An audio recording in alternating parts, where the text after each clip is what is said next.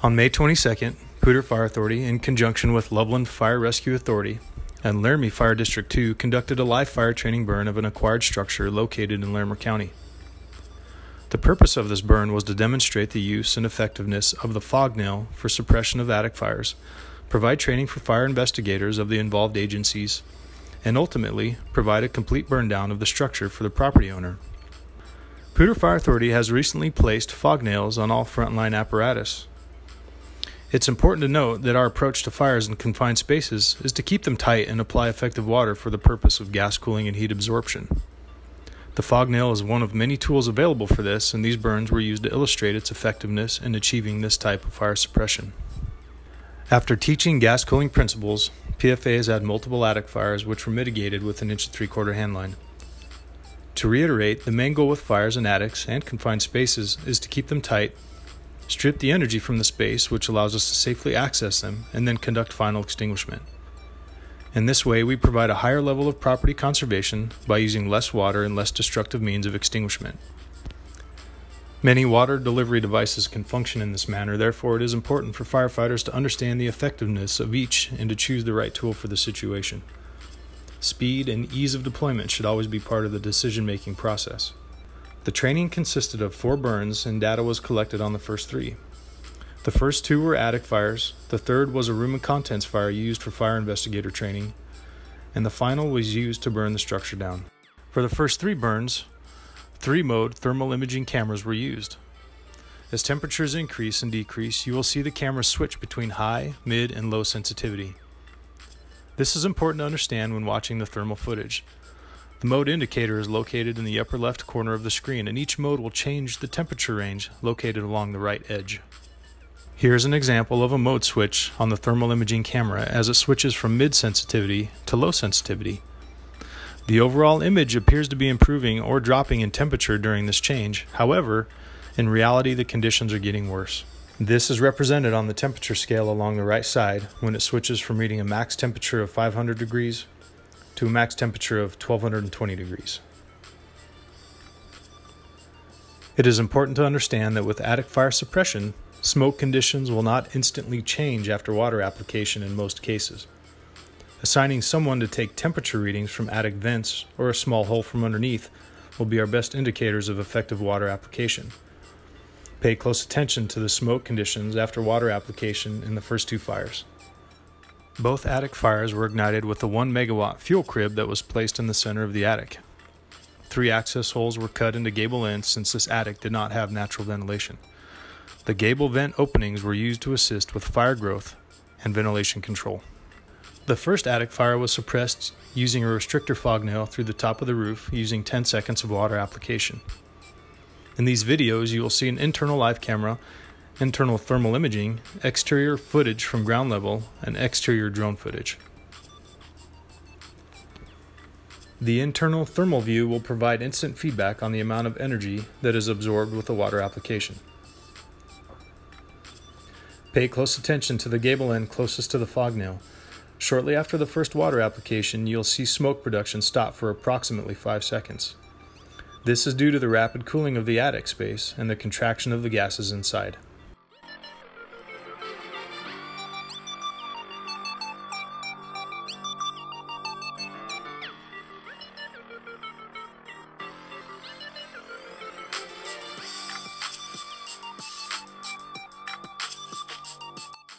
Here is a graph of the thermal coupler data from the first burn.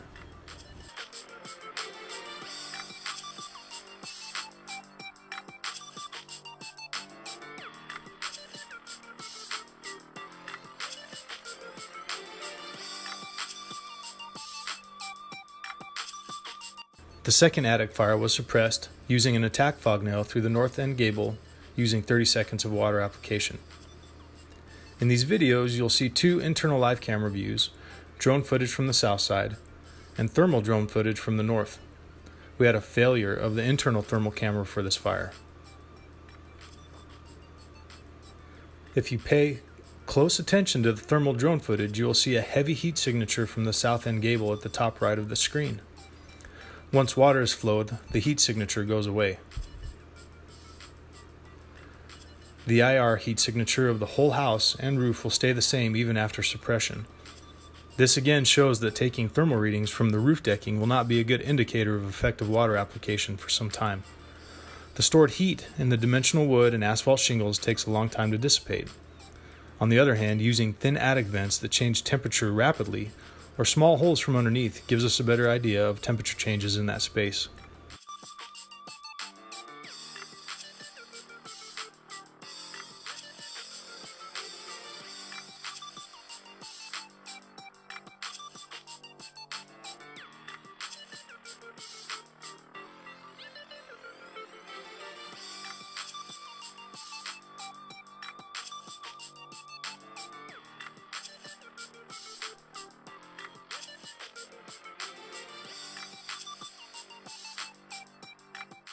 Here's a graph of the thermocoupler data from the second burn.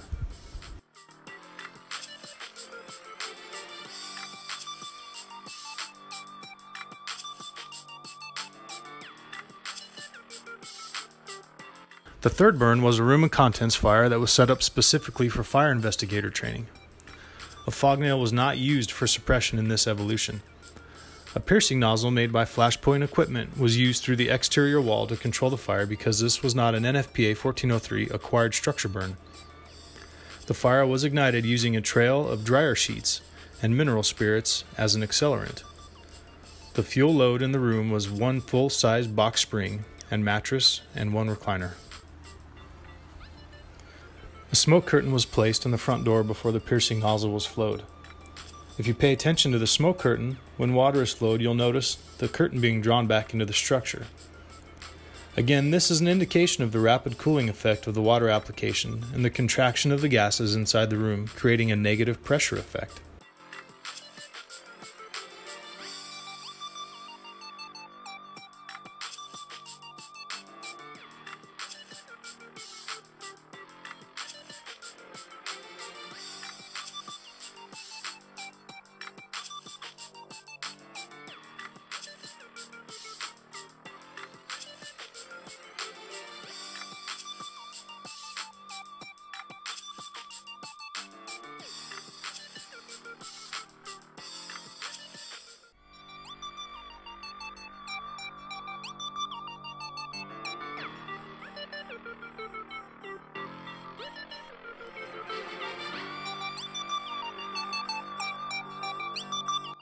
In the final phase of this training operation, we did a complete burn of the structure. All the windows and doors were opened and the furniture was placed by every window and ignited from the exterior. No data was collected during this burn, but the firefighters and officers that were assisting in this training commented that this was an invaluable experience. Crews were able to experiment with water application into rooms of the house and the attic and visually see the effectiveness or ineffectiveness of the stream. In addition, our 19-member consortium recruit academy was able to come out to observe the burn. This opportunity allowed for discussions relating to the fire dynamic concepts and principles they learned in the academy, looking at flow paths and using them to explain why fire spread to certain rooms faster than others, how a little water applied in an efficient manner can extinguish large volumes of fire, relating it to its latent heat value. Thank you to the following partners and sponsors.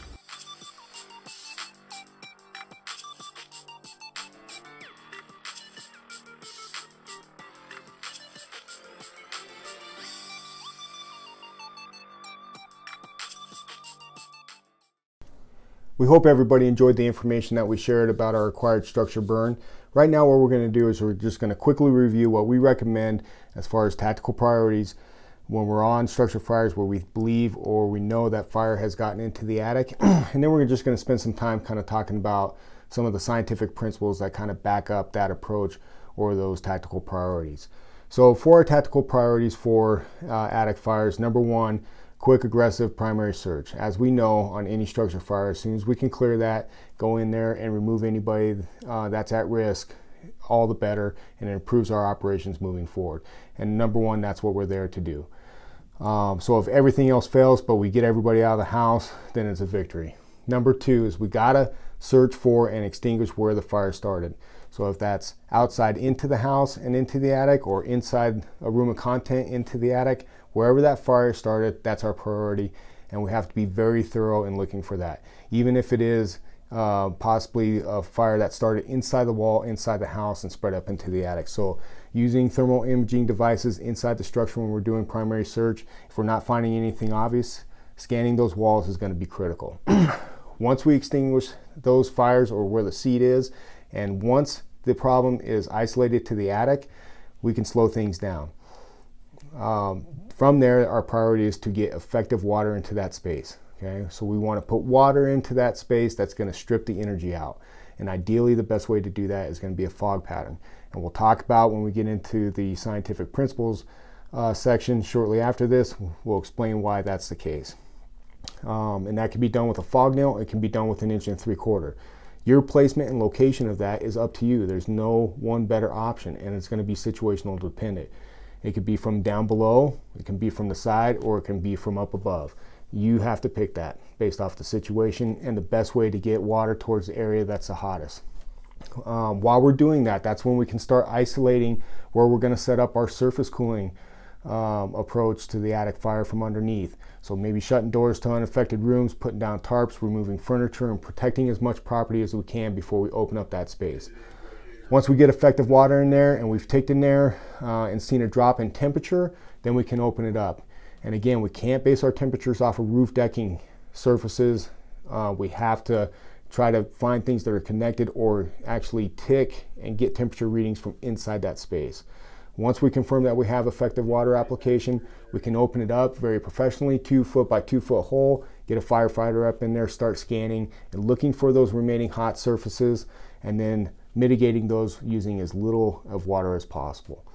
That's what we're finding is the best approach with attic fires, taking that complex situation, narrowing it down, and managing it through better water application. We're finding that we're putting out attic fires using a lot less water. So with the science side of things, what we're going to be doing and looking at and showing some small scale experiments on are going to be gas cooling and contraction. We're going to be spending some time talking about surface areas and why it's important to understand the concept of surface area of fuels, and the surface area of our water application. And then we'll be relating those to our attic fire tactics.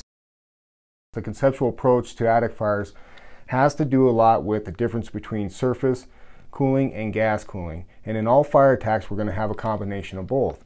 Now, the extent as to which we do both, or the effectiveness of both, will vary depending on what we're trying to achieve and the tools that are being used.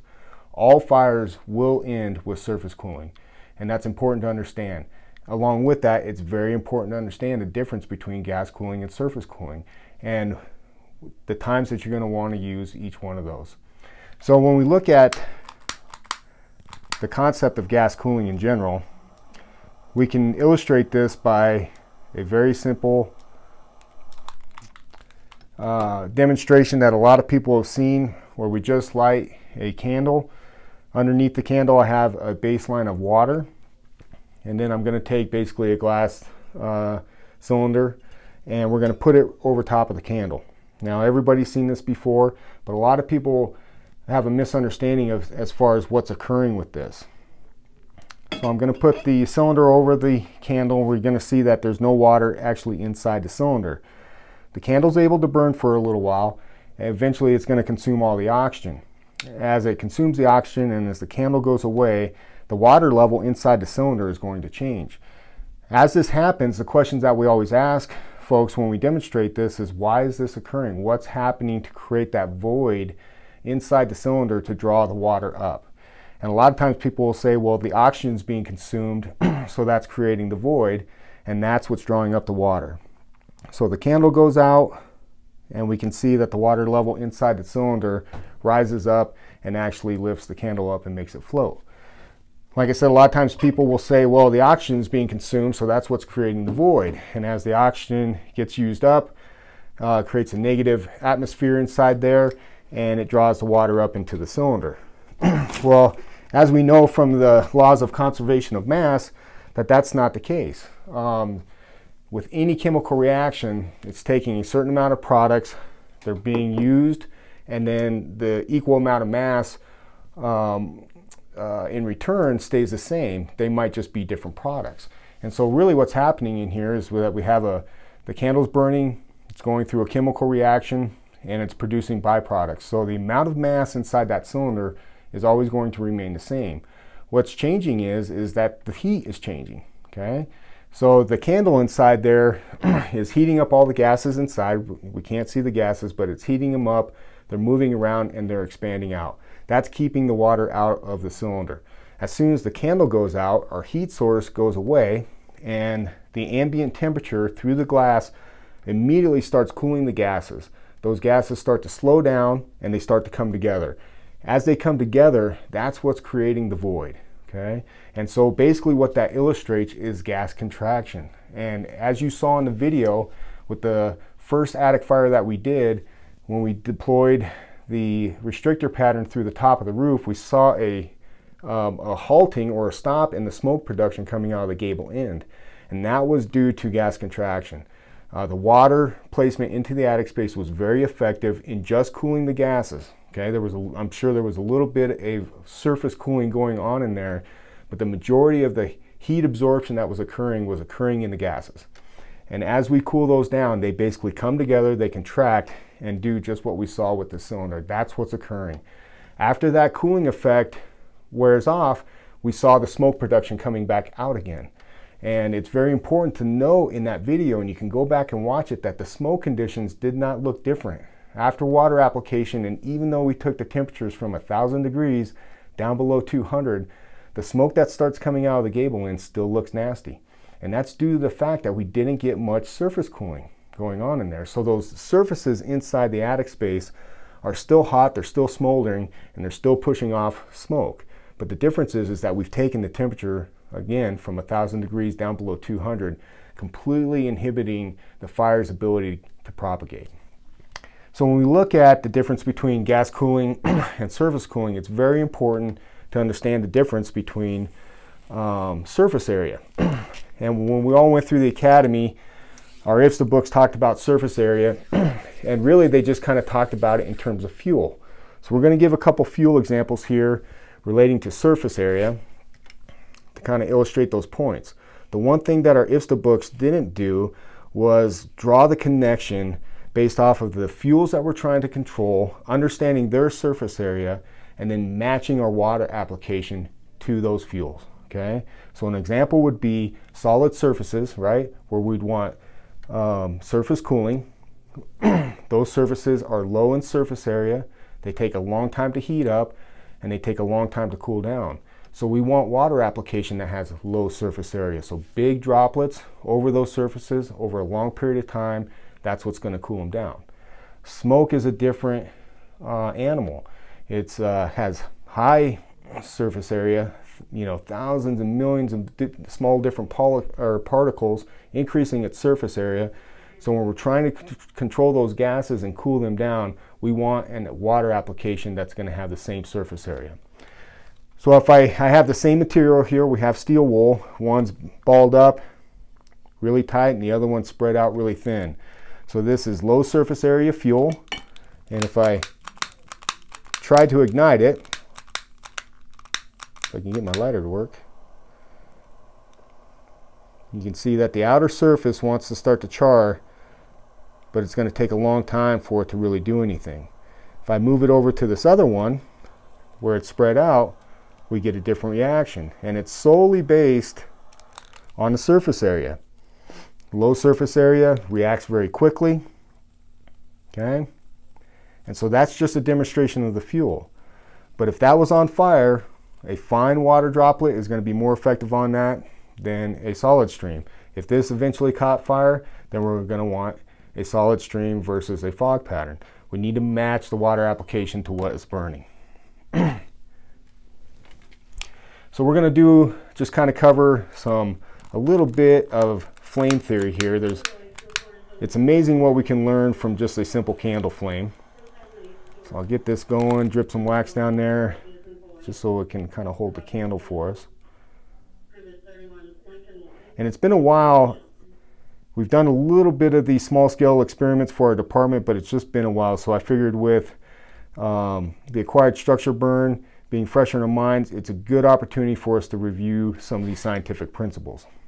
So one thing that we've talked about within our department is that if we take a wire mesh like this and we cover up the candle like so, if you look up from up above down below it, you'll see that it's hollow. And that's one thing that's very important to understand when we look at a diffusion flame, and that's exactly what a candle flame is. And the flames that we combat inside structure fires are diffusion flames too. So it's very important to understand that there's no combustion actually happening inside the flame. It's only happening on the outer edges. So one of the questions that we always ask when we do this screen test is that when I put the screen over top of the flame, how come it pushes it down? And this is something that Lars Axelsen did in one of his mini teaches, talking about flame theory and the questions that he posed in those little sessions. And so we have three things that we need to have fire, right? We need heat, fuel, and oxygen. So what's the one thing that's being taken away? Why does it push down the flame? And how come we don't have any flaming combustion up above the screen? And the answer is that what we're taking away is the heat. And so if we look at this substance, right, we have wire that's in a mesh pattern, and the surface area is very high. Okay, so the material itself is not big, but it's oriented in a way that increases its surface area, and it basically acts as a heat sink. Okay, so I can push that down, and basically what the screen is doing is it's taking the heat out of the equation. Okay, because what's burning in here is gases. There's no solid surfaces burning. The wick, the initial flame that we provided to the candle melts the wax goes up through the wick, and then that heat that's already there basically takes the wax from a liquid state, turns it into a gaseous state. So we have a gaseous flame here. Okay, and so things of high surface area are very good on gases. Okay, and so basically this screen is taking out the heat from the candle, and we can see that if I try to light the smoke up above, it'll ignite. Okay, so there's still fuel up there, but basically having it pass through the screen is pulling the heat out of it. So when we look at the 3D model of firefighting, that's what's happening. If we take a fog pattern or distribute our water in a very, fine mist, lots of small water droplets, this is one dimension of those water droplets going through that hot environment. And with a fog pattern, basically we have layers and layers and layers of this heat sinking material basically pulling the heat out of the environment. And that's why we saw those rapid drops in temperatures in our study burns using both the Fognail and the piercing nozzle that we use for those burns. Another illustration of this is just basically using a piece of wire. So I have this wire oriented in basically a straight piece, and then I also have it coiled up here. Okay, so if I take this wire and put it through the flame, you can see that it has no effect on it. Okay, so this straight wire can be symbolic of a straight pattern. Okay, if we try to send water in a low surface area through a hot environment, it's not going to have any effect on it. Okay, straight patterns are very good on hot surfaces. Okay, but if we take that same material, okay, and this is basically an illustration of our water, and basically just reorient it so that it has more surface area, let's see the effect that it has on the flame.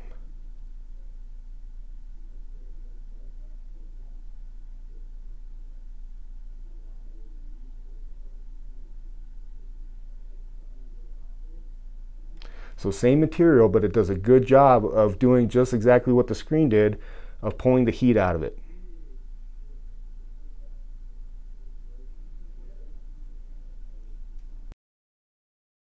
The other thing that we want to talk about is steam conversion.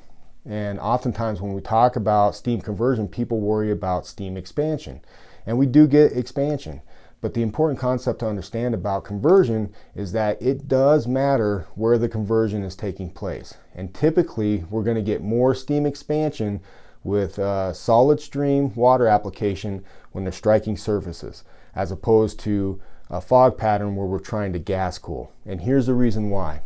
If we send a straight pattern through a hot environment, just as you saw when we demonstrated with this little piece of wire, it's not, that water passing through that hot environment is not going to do anything.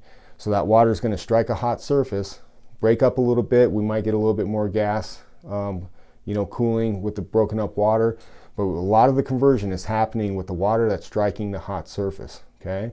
When that conversion's happening there, it's pulling energy from the hot surface, okay? So it's not doing anything with the gases, it's pulling energy from the hot surfaces, creating steam, and that additional mass is getting pushed back out into the atmosphere or the other gases in that space. Now, the contrary is that when we're trying to cool gases and we send thousands of small water droplets into that hot environment, the conversion is happening in the gases.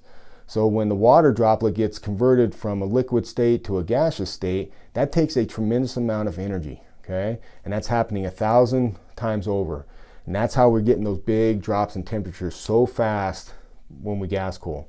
And so when that happens, steam is getting converted, but due to the rapid drop in temperature of that space, the conversion gets overrun by the amount of contraction that's happening. So a lot of times, if anything, we see a negating factor, no increase in pressure, and the recent UL study on basement fires proved just that. And if anything, just like we saw with our acquired structure burn, we're going to see a negative effect, that basically where we stop seeing smoke production for maybe about 5 seconds, or like we saw in our third burn where the smoke curtain got sucked back into the house due to the rapid cooling, okay? And so that's the difference. That's when we're going to have more steam expansion, is when we're applying rapid amounts or lots of amounts of big water droplets onto the surfaces. We're going to get more expansion. If we just strip the energy out of the gases and we can put water into those hot gases and the conversion happens there, we're actually going to get contraction. So we hope that you understand the concepts. We hope that you enjoyed the video. And if you ever have questions, don't ever hesitate to reach out to somebody on the Fire Behavior Committee. We're always here to help. Thank you so much.